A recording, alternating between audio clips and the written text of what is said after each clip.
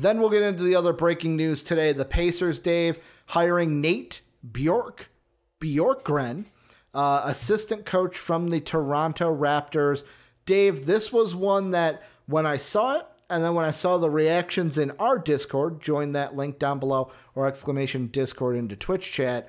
Yep. It kind of caught everyone by surprise because this was a name that nobody had on their coaching radar. It was all about like, oh, Craig from Miami or Wes from Denver or Philly's assistant coach.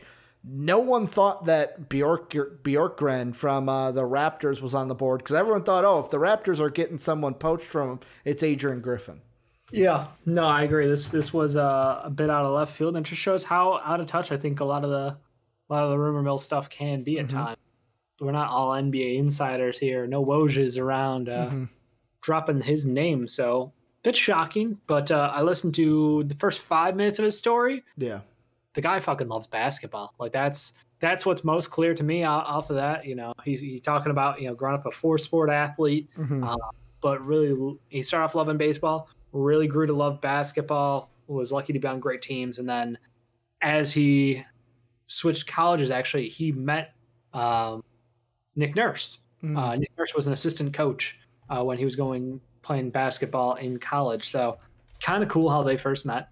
But yeah, I have no problem with it. I'm still just trying to figure out like, okay, what's his bring to the table? What's that quantity that he's going to bring to this Pacers team? Because when you look at that roster, you go, Domantas Sabonis is the staple. What else are you going, like, what's the game plan here? I really like Malcolm Brogdon. They got him to a good deal. Like, okay, so we've got 2 pieces down. Vic demanding trades, supposedly. Miles Turner never seeming quite like he's going to develop any further, so is he on the hot seat to be traded? You got the fucking microwave out there and TJ Warren, who can score you about 45 buckets in no time, but is he good outside the bubble? Who knows?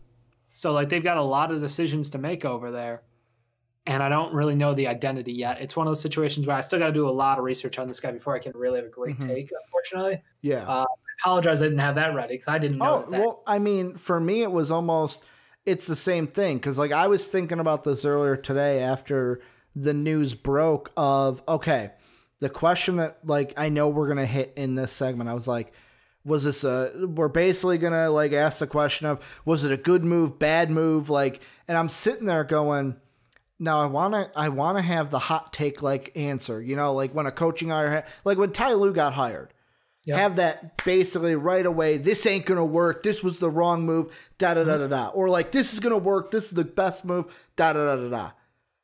I can't do that. Like, I feel like this is a wait and see kind of a hire because there's so much unknown. Like, yet again, how is it, like, the other thing that comes into my head is, how does this affect the Victor Oladipo stuff? Because this is a coach that, yes, it was Devin Booker's kind of first 2 years in the league, but he has experience with a Devin Booker when he was an assistant with the Phoenix Suns from 2015 to 2017. Like I said, though, that was a young Devin Booker. It's not the Devin Booker that we see right now.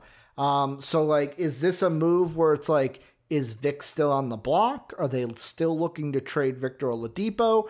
Is Sabonis the main guy, and that's who they're going to go with if they obviously trade Vic? It's just this team, I kind of almost look at it as like, is this a move they make to go ahead and say this is a guy that's going to help us in playoff runs? Or is this a guy they bring in to say, hey, we're hitting the retool? Because this isn't a team, like we talked about the Bulls yesterday, the Pacers aren't a team that has to dive into a rebuild.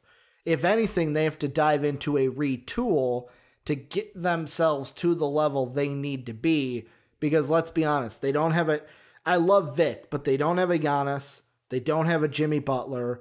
They don't have a Jason Tatum. They don't have that guy right now to, for me, compete with those teams that are at the top of the East. Like, he could, but do we see that? Like, do we see that next level jump? Like, is that what this is? If you didn't know, Domantas Sabonis didn't play in the bubble, so you don't have that memory of him as of late. Again, it's that short-term memory that kind of kills us. But, like, is this a coaching hire that is supposed to help him make that jump to where it's like, okay, we are thinking of him in the JT, Butler, Giannis, kind of like he's the main guy for the Pacers and he's the guy that makes them compete. Would absolutely love it if that happened. I'm reading through the Pacers subreddit trying to get some takes on what they're feeling. Their answer was, one Nate for another. That's what I said before the show. Named Nate is our jam. There's some feedback from some Raptors fans. Lots of positivity about this guy. Best kept secret in basketball is Raptors assistant staff.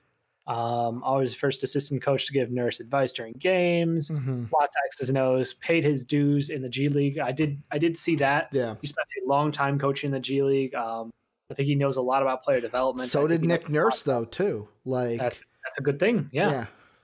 Definitely a good thing for these guys. Adrian Griffin was cool, but Nate was clearly second in line. So that's interesting because on the outside, again, all we had heard was about Adrian Griffin. So again, best kept secret basketball could be. But yeah, it seems like he has been very happily taken in by this Pacers community. So high hopes for him. I don't think the expectation is for him to, again, make this team a championship contender in the next year or two. But I think they've got a lot of interesting pieces that are like good, could be better, could be worse. Like you got to kind of sift through like the roster and figure out who are your core guys moving forward with your new identity. See them taking in something that the Raptors do offensively or defensively. I'd love to know, what he's going to bring over stylistically.